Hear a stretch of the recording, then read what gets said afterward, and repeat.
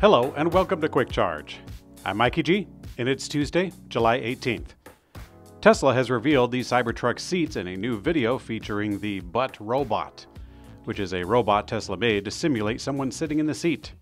The machine replicates the impact of a lifetime of use by performing 50,000 actions, pressing in and getting up from the seat. It's the first time we've seen the Cybertruck seat since Tesla has moved into production, which more than likely means that this is the production version of the seat. The seats are actually fairly large, which is an important indicator for trucks. Tesla has announced that it started production of the Cybertruck last weekend, and it's expected to start deliveries, likely to employees first, coming this quarter. Tesla is rumored to have partnered with Samsung to produce a new self-driving chip based on a 4-nanometer node for Tesla's Hardware 5.0. Back in 2016, Tesla started building a team of chip architects to design a super powerful and efficient chip to achieve full self-driving in consumer vehicles without additional hardware. In 2019, Tesla finally unveiled the chip, claiming a factor of 21 improvements in frame per second processing versus the previous generation, which was powered by NVIDIA chips.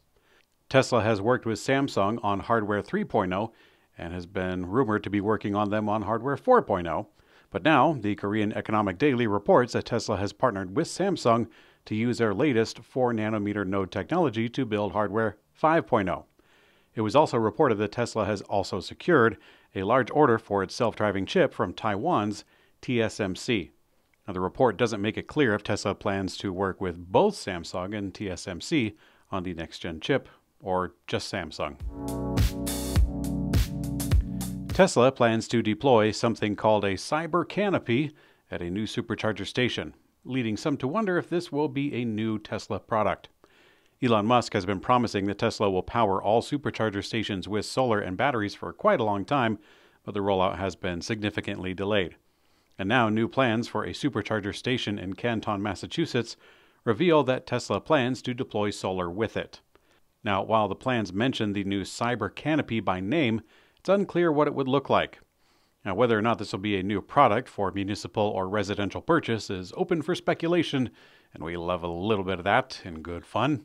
We recently reported that Tesla was looking to bring new solar and energy products to markets, so it's not impossible. Tesla has been releasing products like the Cyber Vault that are not associated with the Cybertruck, but more with Tesla as a brand. So, the CyberCanopy could be yours someday for the low, low price of...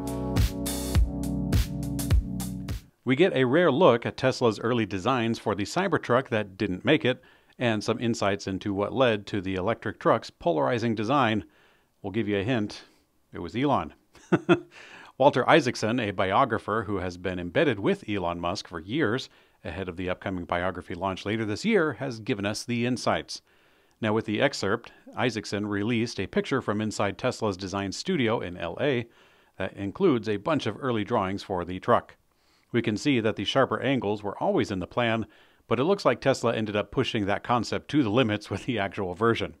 Isaacson also detailed Musk, who was pushing back against the design team, and went ahead deciding on the use of stainless steel for the truck. Isaacson said, quote, "That allowed, and in some ways forced, the design team to explore ideas that were more futuristic, edgier, even jarring." Lucid Motors is expanding overseas. Lucid electric vehicles are now available for lease for the first time in Saudi Arabia. Now, this might seem like an odd choice for those of you who are new to the EV scene, but it makes a lot of sense if you know that the Saudi Arabia's public investment fund is Lucid's largest shareholder. Lucid revealed last year that the government of Saudi Arabia agreed to purchase at least 50,000 EVs over the next 10 years. The deal is part of the kingdom's Saudi Vision 2030 effort to reduce emissions and put the nation on track for a stable economic growth. Now, if you ask me, that's kind of rich considering that nearly half of the nation's GDP is in oil, but we'll put that aside. Now, further plans for Lucid Motors in the region are already underway. Al Swaha said that the major ownership in Lucid, quote, has placed the kingdom among developed countries. He added that construction has begun at Lucid's first manufacturing plant in the region last May.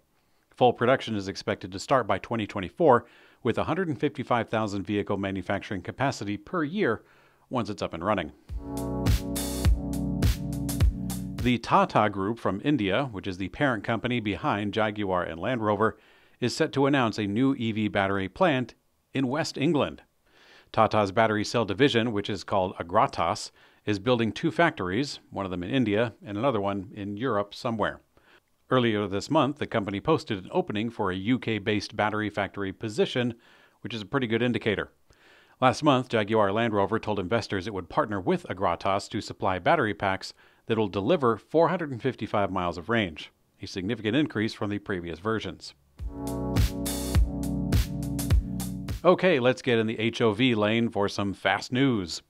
Volkswagen's U.S. Innovation Hub just announced what they're calling 4 breakthroughs in electric mobility and sustainable transport.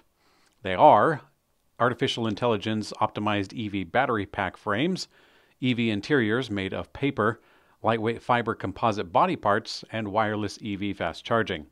At Electrek, we hope some of these make it into mass production and become cost-effective, but since Volkswagen has implemented a short-term spending freeze, it's probably not going to happen soon. Moving on. Stellantis has announced it has entered into agreements worth over $11.2 billion for semiconductors through 2030. The automaker says that they are building a comprehensive ecosystem to reduce the risk of running into supply chain shortages. We hope it works out for them. General Motors vows to ramp up EV production, a line that we have heard before, and Bollinger Motors, the EV truck startup that shifted to commercial vehicles, has begun pilot production of its B4 chassis cab vehicle. Their platform has now entered a design validation build phase. The initial rollout will begin with 5 fully assembled chassis cabs this summer, followed by another 15 or so in the third quarter of the year. In today's community comment found on YouTube, CCX Killer 13 says, China equals CCP. Now, I'm sorry, Mr. X Killer, but that is simply not true. I generally don't like to stay on off topics for the community comment for too long, but I'm afraid I can't resist or can't let it go. The CCP, or Chinese Communist Party, wants the world to believe that their rule over China is the same thing as Chinese people, Chinese language, or Chinese culture, and only the good parts of Chinese history. But that really is only done to serve their own ends as the communist gangsters that run the country. Fact of the matter is that the CCP has actively fought against Chinese written language by diluting its meaning.